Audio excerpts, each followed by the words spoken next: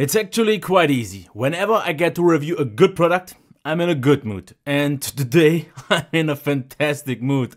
And that's why I'm gonna run with the flow, and wherever I run with the flow, mistakes might happen. So just keep that in mind. And the fact that I'm not even listing the device's name in the title is not supposed to be clickbait, but I kind of wanted to keep it at least a mystery for a few seconds, because even though I had already quite high expectations whenever I saw this device to be released, I did not expect to happen what happened. It completely blew me away. Unfortunately, it took me a few weeks longer to actually get it, but it was well worth the wait. And let me just tell you so much. I'm actually thinking of making this phone that just costs about $350, 300 euros, to make my daily driver. Yes, and which one I'm talking about? Let's just see. This is my current daily driver, the Xiaomi Mi 6. This is the Xiaomi Mi Mix 2 that unfortunately didn't get this job done. And this is the OnePlus 5T, which is up for another video. But this is what I'm talking about. The actual kinda in between, the bigger brother of the Mi 6, the Xiaomi Mi Note 3, which actually should be called something like the Xiaomi Mi 6 Plus or something like that. Because it is a little bit down-specced in things like, for example, the SoC. But believe me, it is actually maybe even the better product. And let's start off with a size comparison here first, just so we see where we get from. Because I saw some people saying in my Mi 6 review praises that it's just too small for them. Now, if you want the bigger Mi 6, as you can see here, it's a little bit wider, but it's noticeably taller. This is what you want. So if the Mi 6 was just too small for you, you can get this. Now, you might say, now, why would I get the Mi Note if I can get the Mi 6? Well, as you can see, almost the same height, but it's noticeably more narrow, which is fine with me. And since this one has a 6-inch display with 2x1, this is pretty much the same as the 5.5-inch, because that's the same for me. Just a little bit more of a tall display doesn't really change the fact. Now here with the OnePlus 5T, you can see it's a little bit shorter, but it is actually still a little bit more narrow, which is important for me. Because like I said, 6 inches worth of 5.5 isn't a thing, but the OnePlus 5T, I have to say, feels noticeably thinner, because for some reason the Xiaomi Mi Note 3 feels a little bit thicker than the Mi 6, even though it's just 0.1 millimeters. But as you can see, the angle is different. We have a way bigger slope here than here. And this is just what makes the device feel a little bit thicker. But there's also one thing that I noticed, and I'm not quite sure if it's because of the black version, but I don't think so, because as you can see, the blue version here is completely flat. This is completely smooth and actually very, very grippy. Now the Mi Note has this kind of like powder coated finish, which I don't think the Mi 6 had, the black version. This actually makes this a little bit slippery in terms of sides. The back though, absolutely top. Feels also super nice and solid. Of course it will attract fingerprints, but it is coated quite nice, so they are usually wiped away. Same as also on the front. You can easily wipe these away. This is not an issue at all, and it just feels completely on a flagship level. The buttons minimally wiggle like on pretty much every phone, but the position is great, great feedback, great in and feel. Everything feels so smooth. There is no edge nor nothing. As you can see here, like I said, this is a little bit slippery, but a great transition here, which is smooth. Great transition here from the flat glass. And I almost have a hard time explaining this, because for some reason it feels a little bit smoother, because my Mi 6 isn't quite perfectly built, which this one seems a little bit better. But for a 5.5-incher, it feels great. It's also a little bit lighter than the Mi 6, and due to being bigger, usually I prefer the premium heft, but this one doesn't have. But since it's a little bit taller than the Mi 6, therefore it's actually better, because it doesn't feel like it would fall over. Super nice. The camera, also as you can see, does not stick out, or actually the two, even though you should just forget the dual lens system. I will get into that later. And of course the flash. Here we have the RR blaster, microphone, dual SIM. Unfortunately, no SD card. This is a little bit of a bummer. Then the speaker here that works along with the earpiece is the dual speaker system, USB Type-C, and the mic. We've already talked about the buttons, absolutely top, a little bit higher placed than I want to. I prefer what they did on the Mi 6, but yeah, it's fine. We have a notification ID, but it's unfortunately only white. We have the same great fingerprint reader like on the Mi 6. It's super fast. With MIUI 9, it actually got faster, because as you can see, this is pretty much on a, I would say, OnePlus 5 level. 5, not 5T. We also have capacitive buttons, but they can also lit up. I just turned that off. And you can, of course, rearrange them and have some extra options. I'll get into that later. Now, I would say the bezels are absolutely moderate. This is fine. And for a 5.5 inch, definitely quite compact. Yes, we have bezels on the bottom and top, but I'm okay with that. And if someone wants to make phones smaller, just trim the top and bottom, but don't make it 2x1. I prefer 16x9. And since we're already talking about 16x9, let's talk about the display. And let me actually do one thing. Change to the default setting before anyone will complain that I did some changes here. So this is the default, which in my opinion looks a little bit boring, and that's why I'm happy that they are available. So this is it. Now let's get into the display. It is a little bit nicer calibrated than on the Mi 6, I have to say, because we still have automatic contrast, which I wouldn't just use because it just boosts the contrast in bright situations, which is short. But only here we have color temperature control, which is weird. I would really ask Xiaomi, please allow me to change that here as well, because it's still noticeably warmer than some other displays. But here it's fine. Of course, we can change the size. Double tap to wake is here available. And the brightness is also absolutely top-notch. With about 650 lux, it's on a total flagship level. Same as the otherwise qualities as well, because viewing angles are stable. Colors are absolutely nicely calibrated. It's a quite sharp display.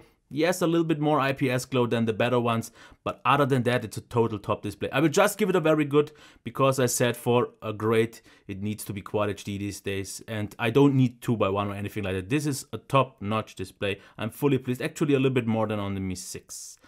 What have the speakers to offer?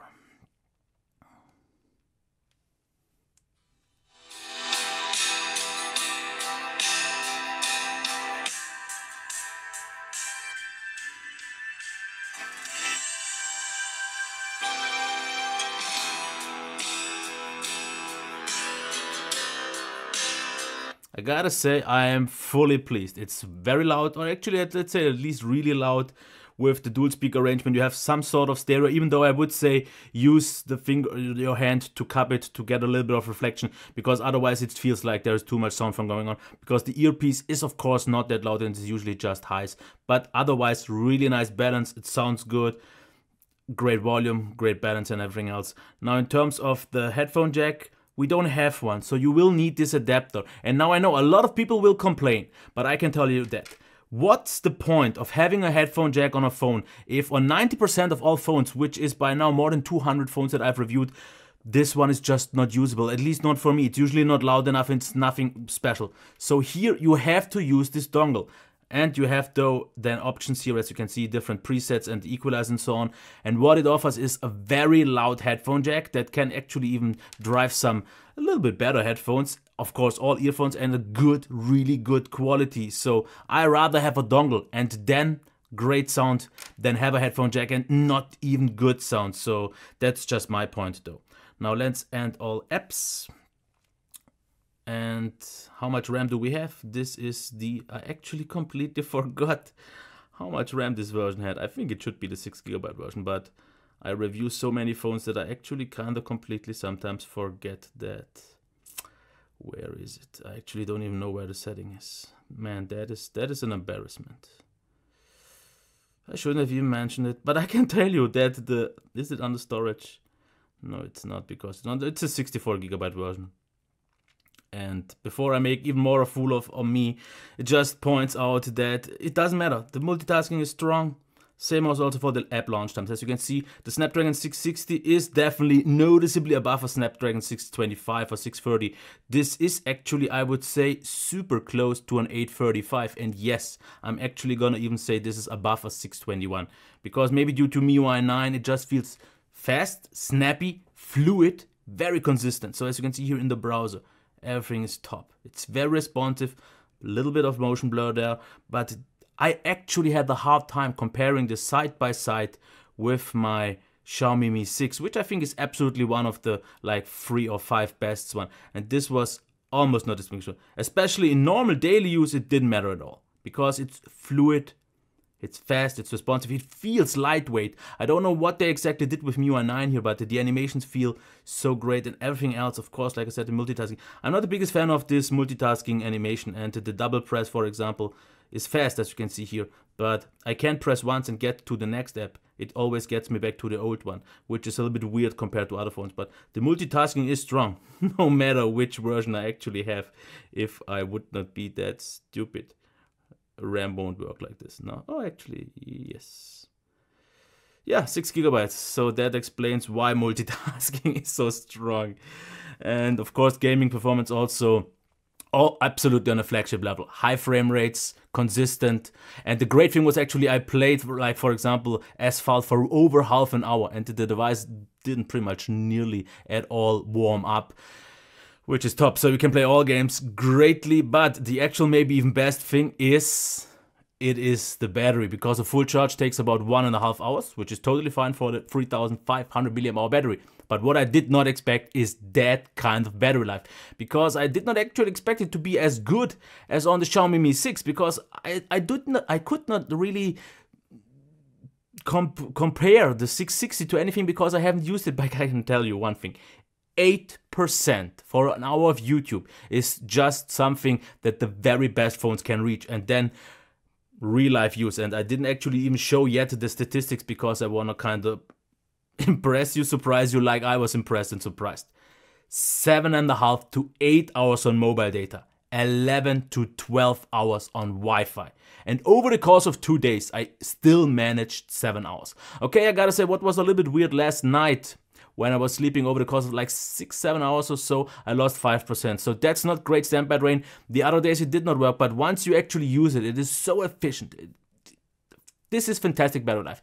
Even though the standby drain is not maybe as good as on some more stockish Android phones, battery life here is at least like about almost 2 hours, at least 1.5 better than on the Mi 6, which was already one of the best ones. So yeah, I'm not quite sure what else to say.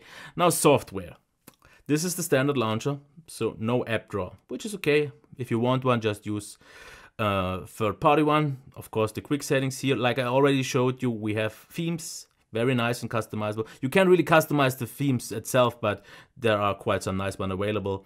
What do we get in terms of features? Let me quickly show. We have, of course, the quick ball, which is a dot similar what Huawei does, where we have some extra options, and so nothing to really bother about. Buttons and gestures are nice, because you can, for example, have extra shortcuts, for example, 3-finger shortcut, launch the camera, turn off the screen, turn on the torch with a double press, for example, close the current app, show menu, and as you can see, you can usually use quite a things. You can disable the button light, you can of course rearrange them a little bit. Headphones effects I've already showed you. Of course, dual instance apps, dual window is available, where actually YouTube still plays in the background. Home screen and recents can be changed a little bit. As you can see, the lock screen home, yeah, actually quite a lot available. Under notifications, you can show the icons or not, the speed, carrier name, collapse.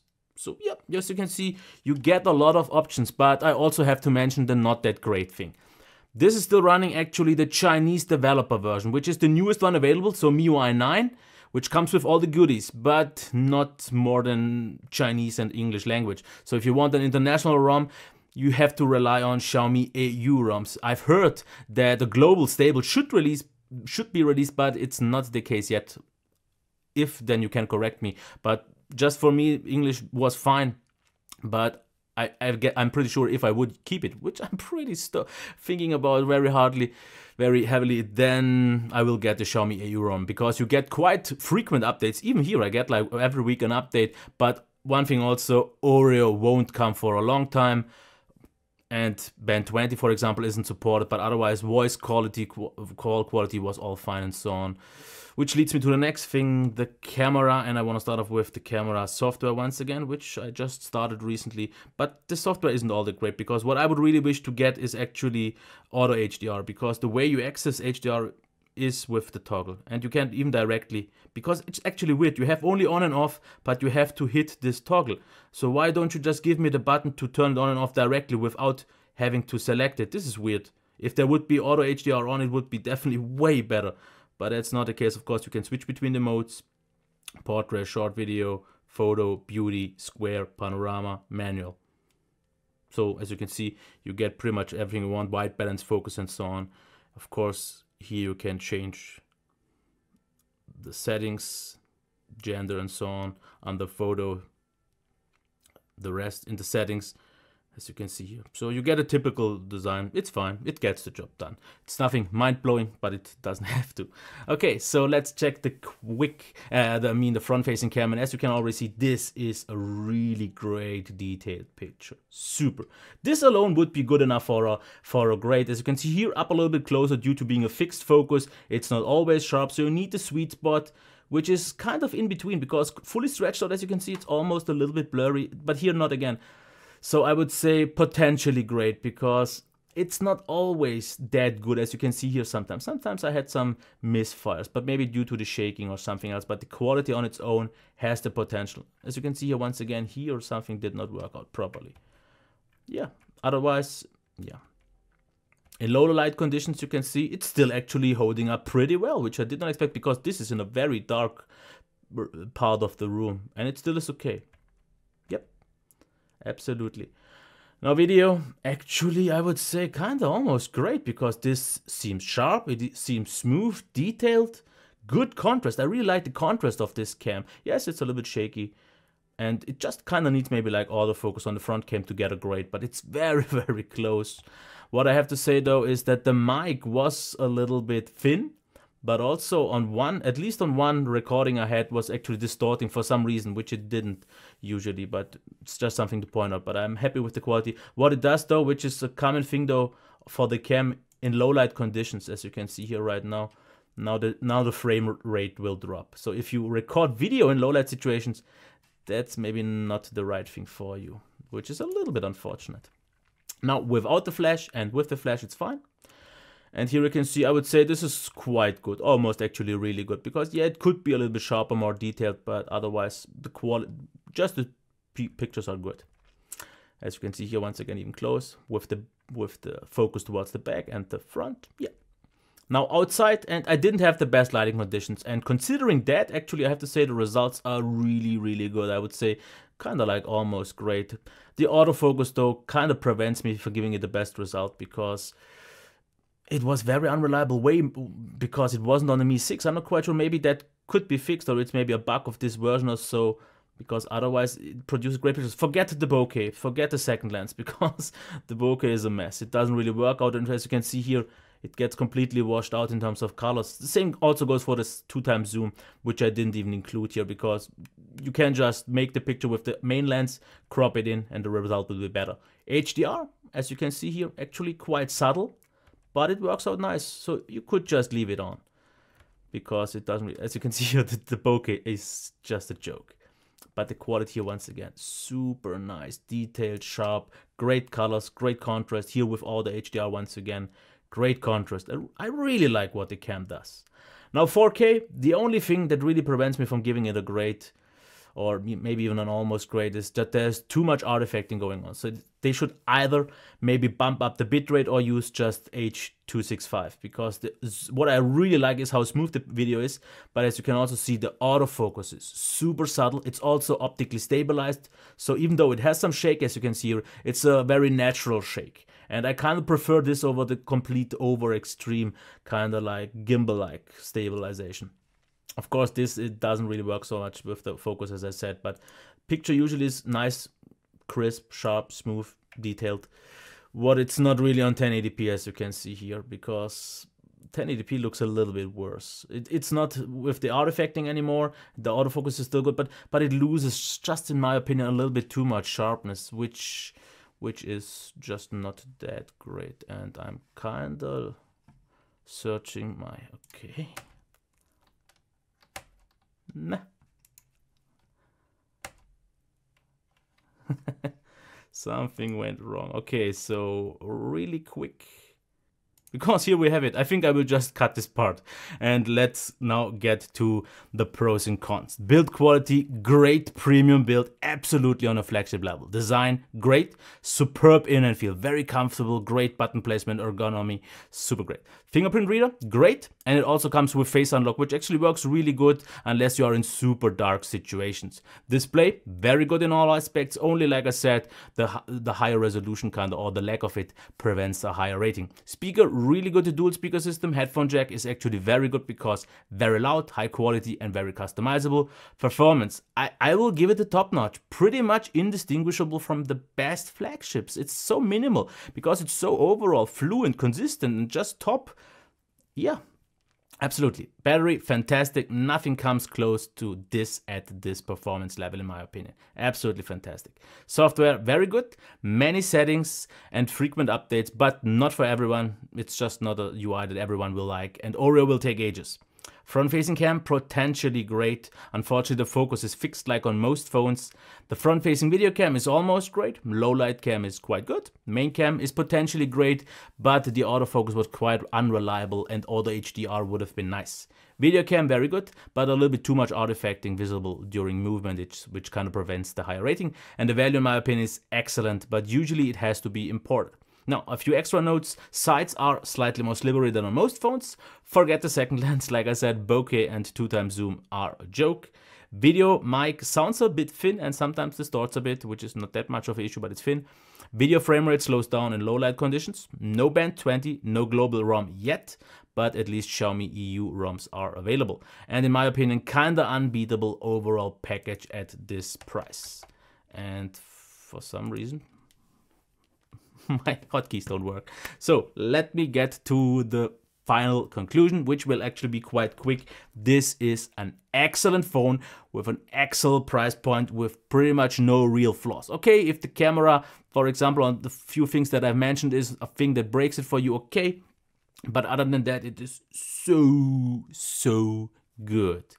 You get all the features and you pretty much get the Xiaomi Mi 6 a little bit bigger with better battery life. What do you lose? The autofocus is a little bit more flaky. You don't get quite the ROM support from Xiaomi itself, but otherwise that's it. You get a better front-facing cam. You get pretty much the exact same main cam. Performance is pretty much identical. In normal use, I would not really notice if I wouldn't review so many phones and watch that closely. The speaker is pretty much the same. The display is actually even a little bit better. It doesn't, of course, quite feel as compact, but therefore it's a little bit lighter, actually easier to hold for some reasons, even though it's more slippery. So it's fantastic. I love it. And that's why I think I will actually make this even my daily driver. I needed a long time for it, like 5 weeks longer than I should have, but this is kind of the near perfect phone, and this is just for $350 or 300 euros. Now, let's just see what you get. For example, in many aspects, this gets very close to something like a OnePlus 5T that costs a lot more. Yes, you don't get the 2x1 design and maybe the metal build and such things, but I am extremely impressed. I don't really, after like the 2-3 weeks that I had it, think of anything that I don't really like so much. If it would be as grippy as the Mi 6, that's a minor thing. I would really, this is not a thing. I would now have to try to find something, like have to nitpick like the nitpicker that I am, but really even then I have a hard time. So I'm kind of finishing this off. You let me know in the comments what you want to know, and unless I maybe didn't cover it, but I'm confused right now already about how good this phone is, because like, for example, Tech Tablet said it's pretty much just a bigger Mi 6 with a better front-facing cam. I think it's actually more than that, because the overall package with the better battery life and the slightly better display is even around the package, and this now is 5.5 inches. This is the size that most people want, because 5.15 on the Mi 6 is too small for many. And for everyone who was thinking that way, you have the perfect alternative. Yep. Until next time. Bye.